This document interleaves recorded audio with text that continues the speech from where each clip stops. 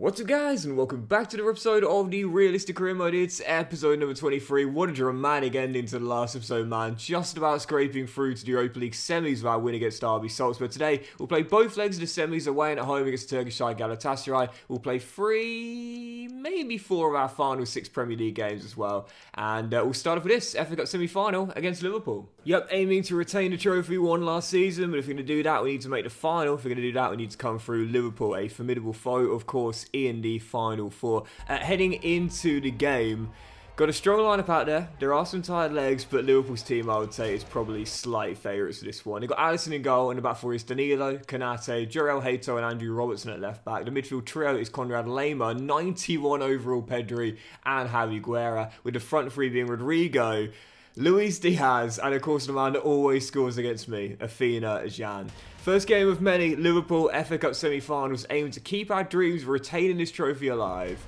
Come on, you Cherries. The FA Cup is very interesting in the sense that not many teams have actually retained it.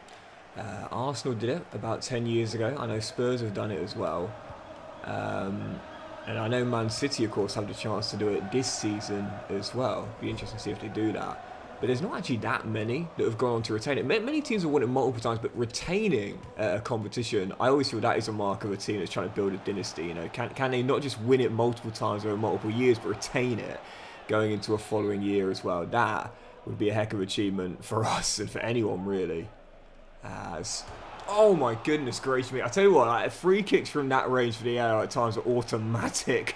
Woodwork round still 0-0. Oftentimes, yeah, free kicks from that range have a higher success ratio than pens for the AI and Ultimate. Oh, as Lunin makes a fabulous save by Afina Jan. I cannot keep this guy quiet, man. I've got no answer to him. You know, every year there's always a striker that I struggle against the most. As Jorel Hato capitalises on a corner, failed to be cleared. Afina Jan is that guy, but in this case, it's the Dutch defender. Hato with the opener, Liverpool in front. It was coming, fast start. I've stumbled out the blocks early. Extra time winning against RB Salzburg. I know we'd have some tired legs for this one here. And right now is showing us there's plenty of time, but the key is just not going 2 goals down. When we played Arsenal in the EFL Cup final, that was our big blow. We put ourselves in a hole early, couldn't come back from that, even though we started attacking late.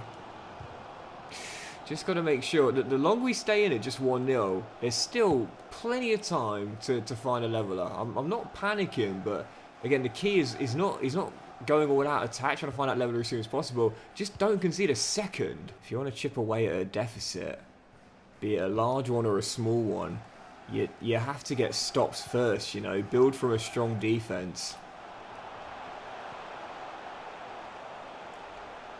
Tillman shot blocked. It'll drop to Mati. Cashew has a go. A lot of power behind that, but Alisson pushes it behind. Better into the first half after stumbling out the block. Certainly regained our footing a little bit.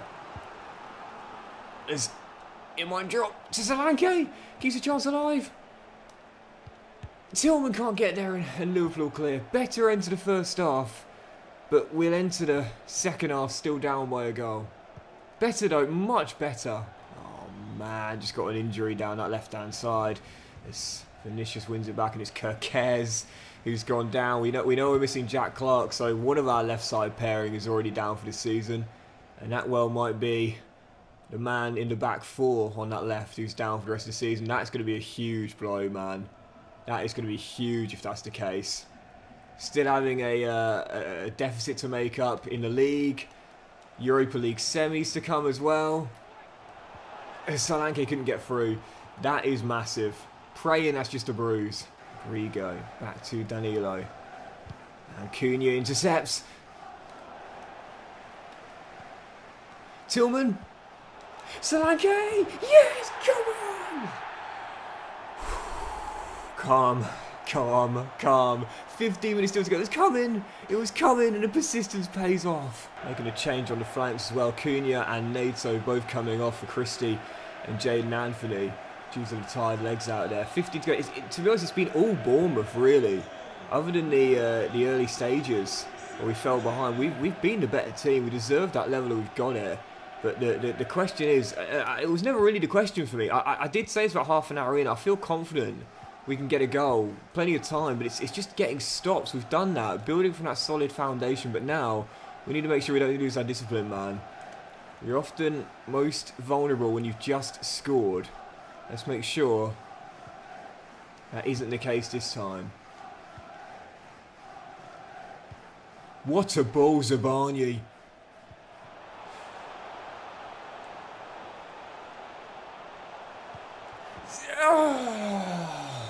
Rodrigo down the right. Liverpool going to break hearts late. Kirkez does brilliantly but can't clear. Salah, Lunin, what a save. Andre Lunin with a huge save. What a game. This has been brilliant, man, honestly. FA Cup semi-final, living up to the hype. Corner whipped in. Vinicius heads it away. Oh, no. Solanke's pass wasn't the best. And oh, God, now Liverpool are going to get one last chance to win it themselves. It was going to be us, and now it's Liverpool. Rodrigo forced backwards, and that should do it. Ref, come on. Oh, God. Extra time. What a game. What a game. We've got 30 more minutes, man. These are the games I say all the time. These are the games that are my favourite. So tense. I have to say, for as good as normal time was, extra time was a bit of a letdown. Deep cross by Diaz. Headed on. Lunin. Wait, what? No. Oh, no. It's for an earlier incident. Oh, my God. Bring everyone back. It's the last chance. Oh, that's going to be cashes all day. For a second there, I have to say, I thought the ref had just given the worst penalty ever. But it is indeed going to be penalties. But a shootout. We've beaten them in the EFL Cup semis on spot kicks, but lightning rarely strikes twice. We're back against them again with spot kicks. This time for a place in the FA Cup final. What a game, what a contest. Spot kick settles the winner. So here we go, penalties to separate the winner. We're at Liverpool's end. There's Dominic Solanke, who scored the equaliser. Come on, captain. Puts us in front. Salah to take the next. Oh, glorious pen. I mentioned this before. I don't know if you guys have the same experience as me, but like I go the right way on a lot of penalties, but still get nothing on it. Yes, Ryan Christie. In this year's FC, like oftentimes I'll guess correctly, but I just can't get close to it. It's Cody Gakpo hits it with power. And Liverpool are back on level terms. 100% thus far. And it's going to be Jadon Anthony, next man up. And right now, Alisson's getting nowhere near it, but you know that probably won't last for much longer. Luis Diaz is next up, and again I've gone the right way, but still can't even get a fingertip on it. Dan Neal to take the next one. This time Alisson gets the right way. No, he stays central, and it's 4-3. It's 100%. Endo is next up, and he's, it's as cool as you like. Just places it in to make it 4-4. Malik Tillman, the American, scores, and it's still 100%, and it's going to be Pedri next up, the Spanish wonder kid.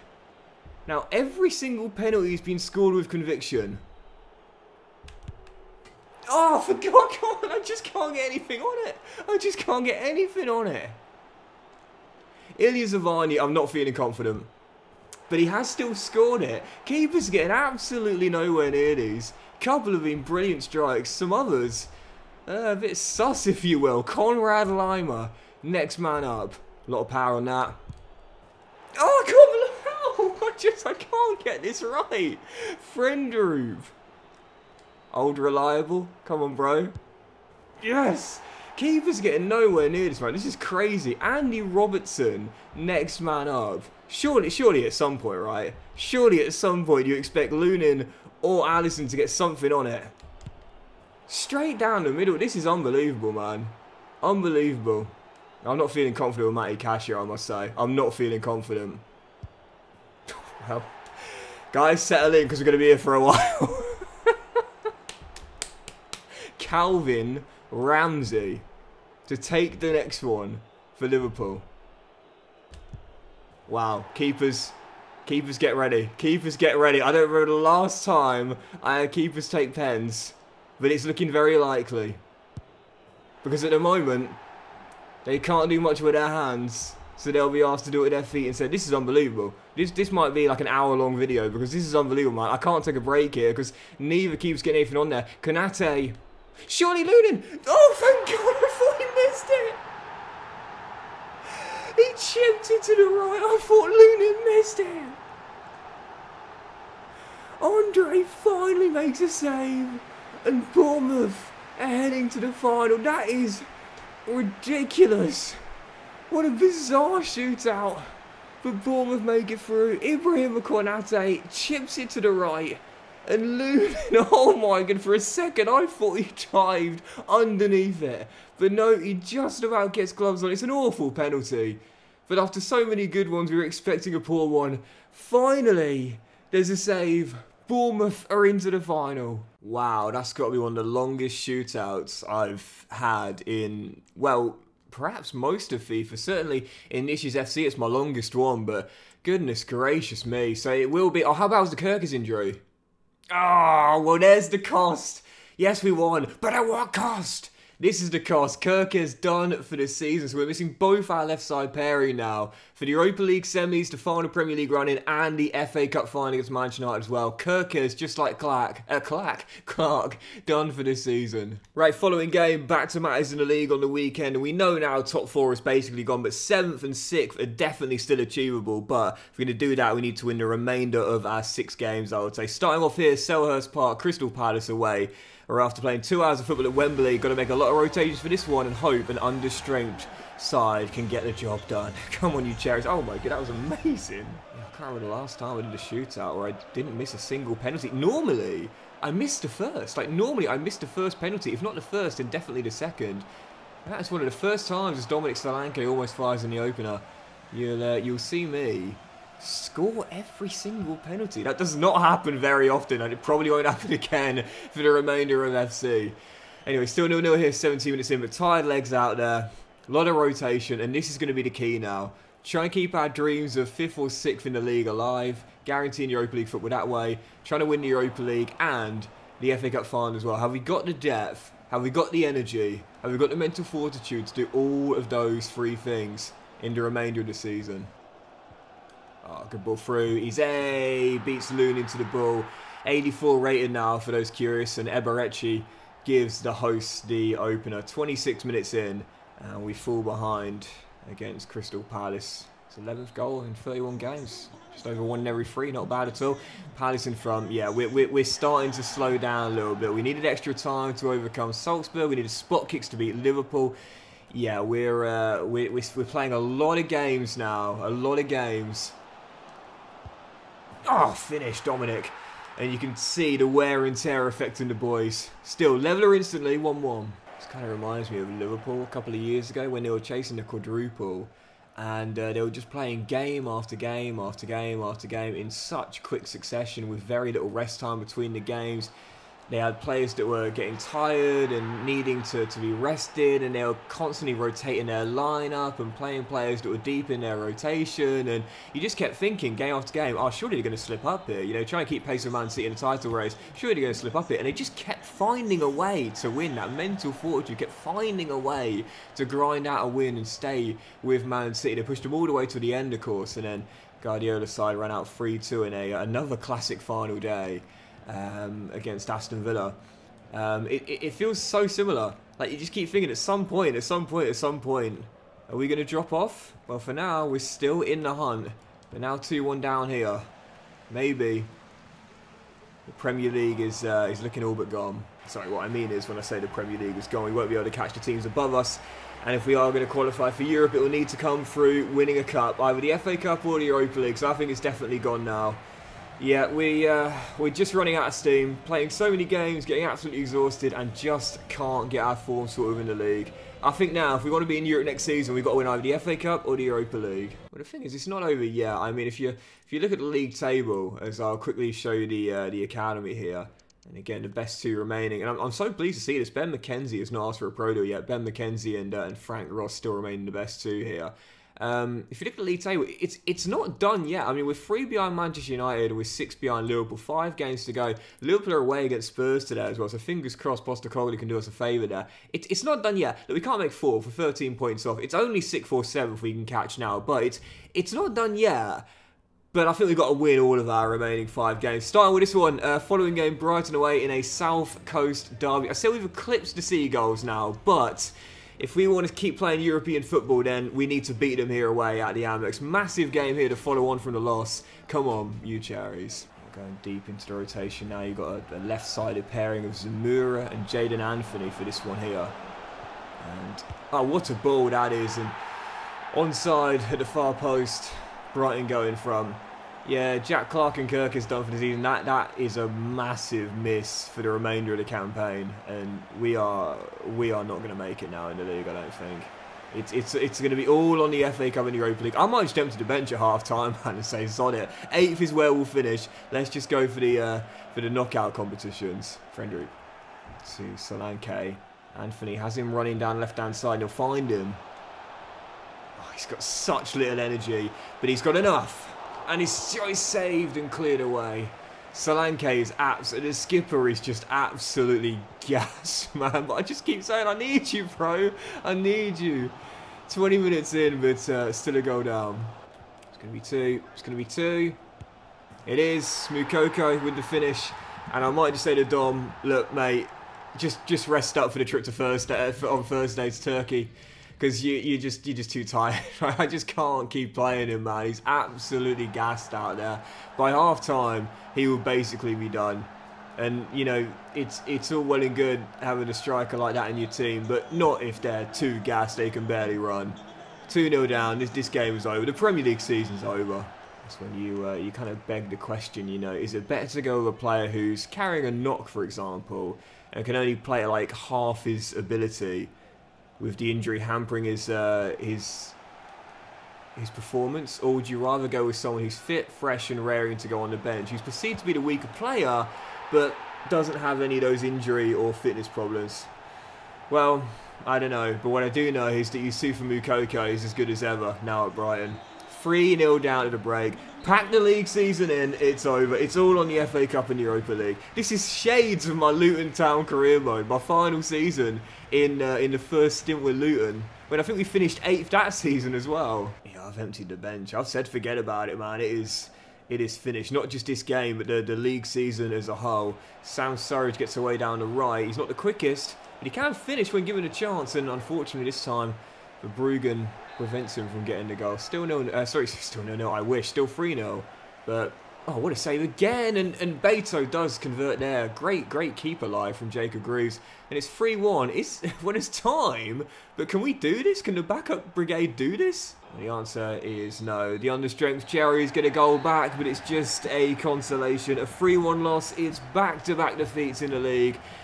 And we've hung up the season altogether on the conclusion of this game now. Pack it up, pack it in, move on to the next one. Focus on Thursday night's trip to Turkey. Spurs beat Liverpool as well. So if we would have won those last 2 games back-to-back, we'd be level on goal difference, man. That hurts. But anyway, move straight past it and move straight into this one. Following game, Europa League semi-final first leg away in Turkey as we take on Galatasaray. I would say, just like the previous 2 rounds against RB Salzburg and Besiktas, we are favourites, but it's certainly not a formality, especially not in this kind of form. First leg in Turkey, get a big result here to take us to Dorset and we'll feel confident, but a loss here and 3 on the trot, and we'll certainly be panicking knowing there'll be a deficit to overcome in the second leg. First leg's a massive one. Galatasaray in Turkey. Come on, you cherries. Henry to Scott. Cunha in behind Serge, but... Yep. Scott!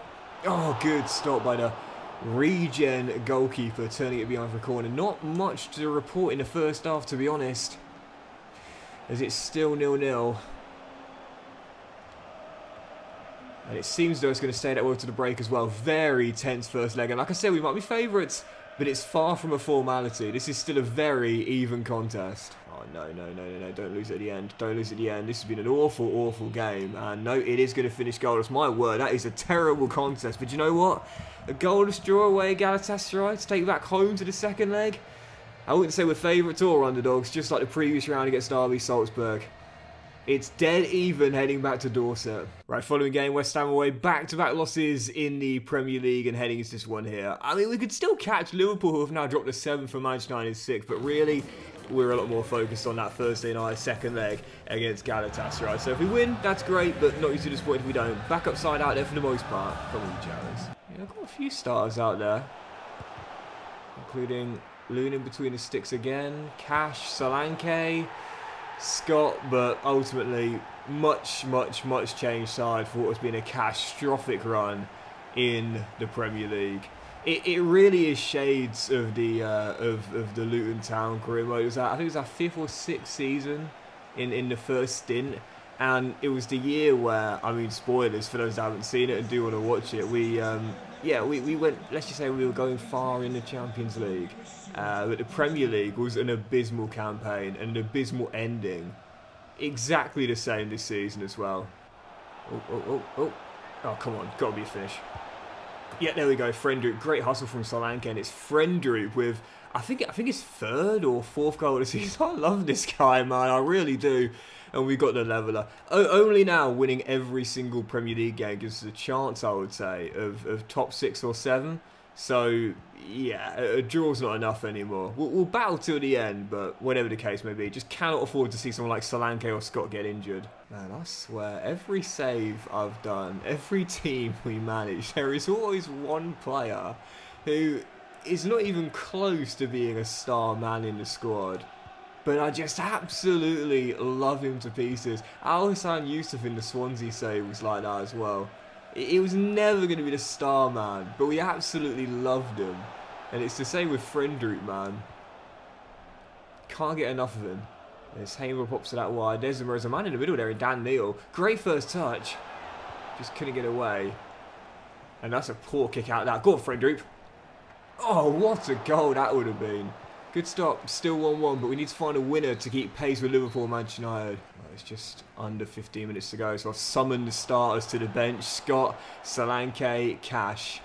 And just said, guys, good effort, well done. Helped us get the leveller.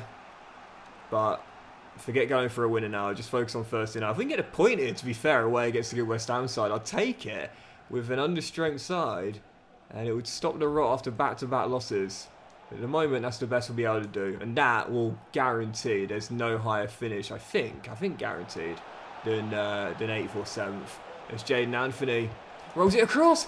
Oh, Dan Neal, a bit more power behind that. We could have won it. That is going to do it. 1-1 draw, and yeah, we'll take it. To be fair, understrength side and a point away against West Ham. Okay, fair enough. We can't make 7th or 6th now, but in the grand scheme of things, stops to after back-to-back losses. It's not terrible. But this is the big one. No wins in our last 4 games in all competitions, and now heading back home for the second leg of our Europa League semi-final against Galatasaray. Goalless in Turkey. So just like the previous round against RB Salzburg, tied from the away leg heading back home. And if it's anything like that previous round, this may all be settled by a very fine margin. Second leg, Galatasaray in the semi, as we aim to get our first win after none in 4 and make it through to the Europa League final in Bournemouth's debut year in Europe. Come on, you Cherries. Yeah, obviously we, oh, well done, Tillman. We know that just like that Salzburg game, it might well come down to just the 1 goal.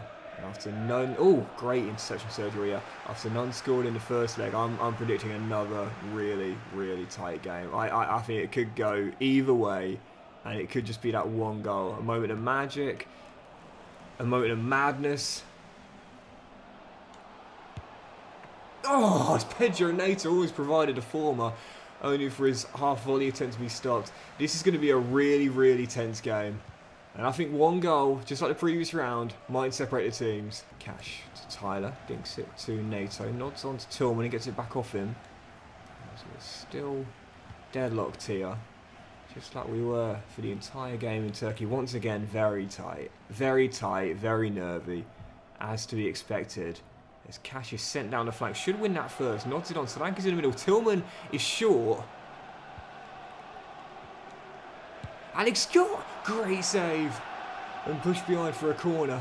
Still 0-0, but once again, this is incredibly tense. Both teams know 1 mistake, 1 error, and that will be their European adventure coming to an end. Solanke, what a save! 3 brilliant saves in this first half to keep it at 0-0. Had the chances, had more of the ball, I should say, but still tied until we're not. Dominic Solanke does it again. Captain fantastic. Heads home the opener. The pressure pays off and Bournemouth lead. After 2 hours and 15 minutes worth of football, finally there's been a goal in a tie. And if someone was going to get it, Well, a lot of people would have been betting on Dominic Solanke being the man to provide it. Not going to rule out Galatasaray. Still obviously got an excellent team. Good strong lineup going forward as well. Davis Sogli, Wilfred Zaha, Nicolo Zaniolo, who's been put on the floor there. But, in a game of fine margins and a tie of fine margins, that might be the difference maker. What a ball, Scott. Oh, Cunha just wide. Well, it's not been the best of contests, but Galatasaray ran out of steam, ran out of fight, and Bournemouth hold on. Just like the previous round, separated by 1 goal. Bournemouth are in to their first ever European final in their debut European season. Not a classic by any stretch of the imagination, but a difference maker, as has been so often in these 3 years. Dominic Solanke, skipper, heads us into our first ever European final. Yeah, I have to say, not a great game by any stretch of the imagination, to be honest, but job done. And after Milan held Marseille at the San Siro, we know who we will face. It is AC Milan against Bournemouth in the Europa League final. 2 finals to end the season. Come on! And to be honest, I might play the final 3 league games today and save the 2 cup finals for the season finale itself. We can catch Liverpool, but it's unlikely. We need to win all of our remaining 3 and need to lose at least 2 of their final 3. So now, sort of just playing for pride, really. 3rd final game of the season in the league. Aston Villa at home. Come on, you Cherries. 10 minutes to go before the break. Deadlock yet to be broken. And just like the West Ham game, really, it's not a Premier League win, which we haven't had for a while. Well, not since the Brentford away day in the last episode, but it's a credible point against a good side here, with not our strongest. However, oh, what a ball! We still could win it with an understrength Bournemouth side. Jadon Anthony, I think his first goal since we brought him back in the summer. And the Cherries lead. Sorry, it wasn't heading into this season when Anthony came back. It was last season. This is his 2nd year since returning from loan. I get my seasons mixed up when I'm doing a long career mode save. I know you guys can relate to that, but still, here's his first goal of the season in the league. And as things stand, it's going to be a game winner. Now, we haven't won a Premier League game at home in a long time, so this would be a very welcome sight. 27 minutes away from claiming it, and to be fair, it would be a really decent result as well.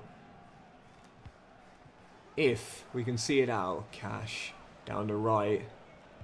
Oh, wonderful slip through ball.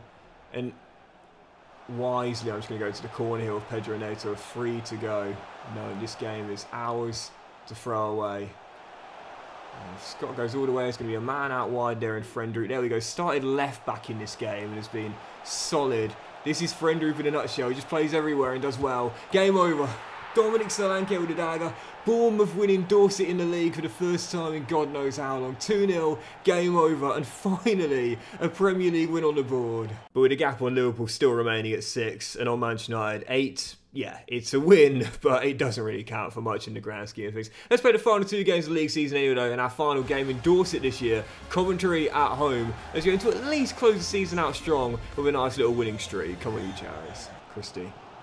See Tillman with Cunha out wide, and this could be one. Oh my god, that is the greatest goal I've scored in FC24. What did I say about this guy blowing hot and cold? That is pure flames and the best goal I have scored in FC24, and it might well be one of the best goals I've ever scored.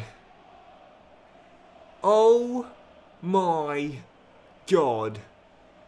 Second replays in the best of angles, but that is one of the all-time great goals I have scored throughout the entire franchise. Matthews with a bit of magic. Oh my word. Coventry might have been thinking, if we pull off a bit of magic tonight, we could still survive. Matthews said, hold my surveyor. Oh, sorry, hits the bar. And it's dropped and cleared by Ben Sheaf. Yeah, they have to win back-to-back to have any chance of surviving. After a moment like that from Matthews, at some point you just have to say, when things like that happen to you, you just have to sit there and say, do you know what, I don't think we've got this.